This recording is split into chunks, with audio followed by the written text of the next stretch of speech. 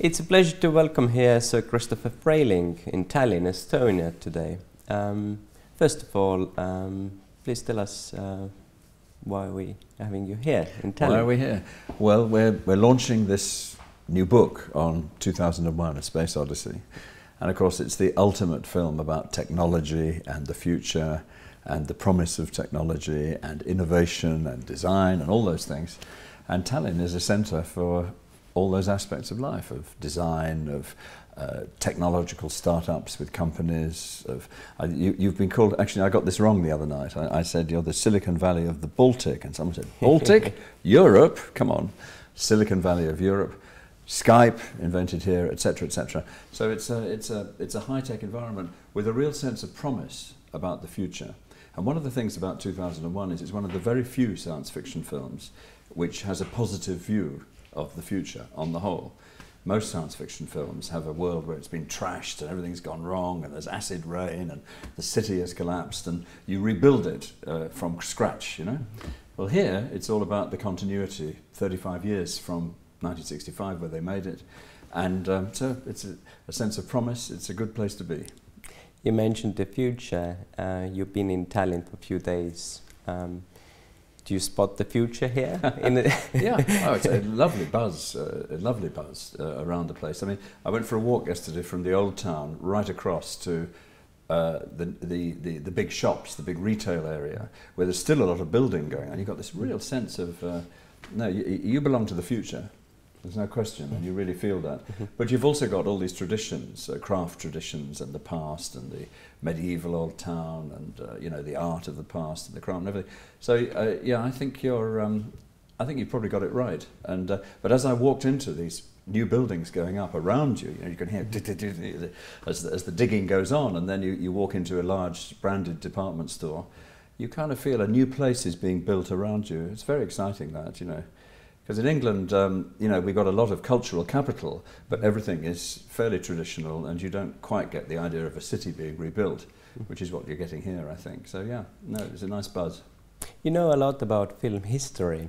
Did you know that Tarkovsky used Tallinn as a set for Stalker? Yesterday I did an interview on the sacred spot where Stalker was filmed, and I felt, I hope I get the inspiration of Tarkovsky. There's also an Estonian actor in Solaris. Right. And so yeah, there's lots of, and I think, I haven't seen it yet, but someone gave me a DVD yesterday of a science fiction movie shot in Estonia a few years ago, and I'm looking forward to seeing that when I get home. So yeah, no, not just the fact of technological development, but the fiction as well happens in Tallinn, so that's nice. Now, talking about 2001: Space Odyssey, you mentioned that it was about positive future. Except the computer, but that's another term. Now, quite many years later, we are in 2014. What do you think where we are today with this future? What was predicted in mid-60s? Mid-60s, yeah. Well, they got, like a lot of science fiction, they got something's right, something's wrong. What they got right was the commercialization of space travel. The film begins with getting on a Pan Am, remember Pan American? That was a brand in those days. Pan Am space shuttle to go to the moon.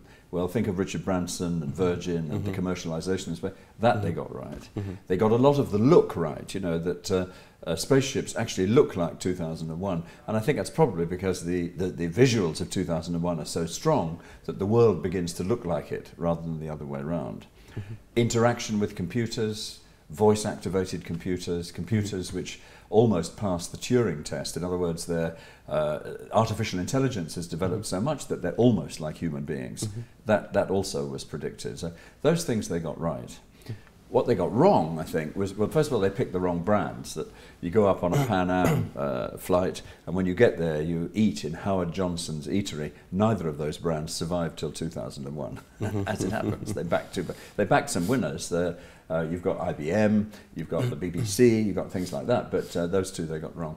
But particularly, and you often get this in science fiction, that the technology is right, but the social change has completely passed them by. So there's no women in the spaceships, no idea of a gender balance.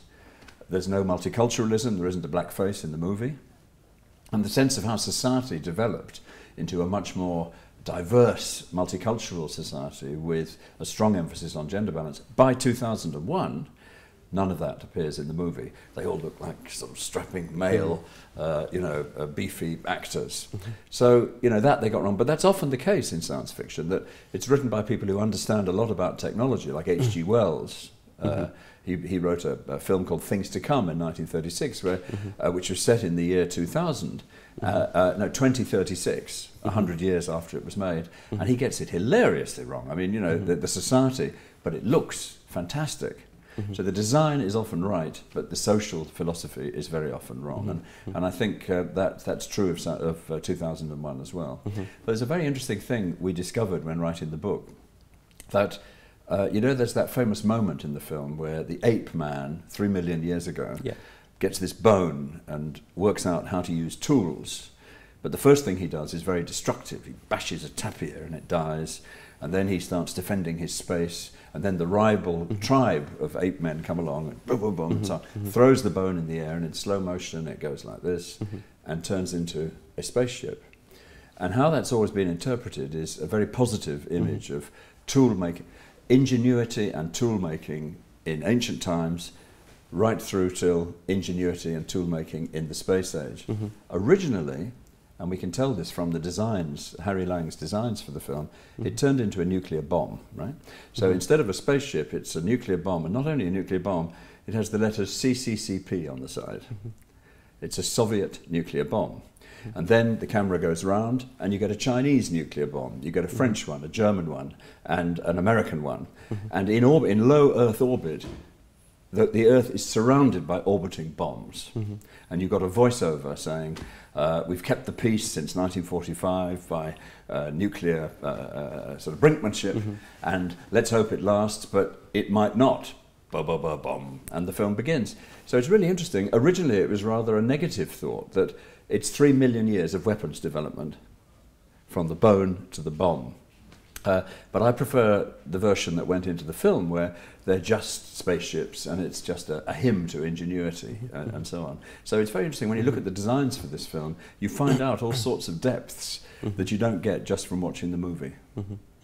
It has been joked that Stanley Kubrick invented Skype in this movie. Yeah, well, sort of, a kind of clunky version of it. I mean, what happens is they go to the space station and Dr. Floyd, the scientist, goes to a telephone booth, rather like a public telephone, puts in his credit card, dials up, and there's a picture of his daughter, and he's going to buy her a present in outer space, and he wants to order it and so on. So you get a video phone and an interactive conversation, which is a bit like Skype.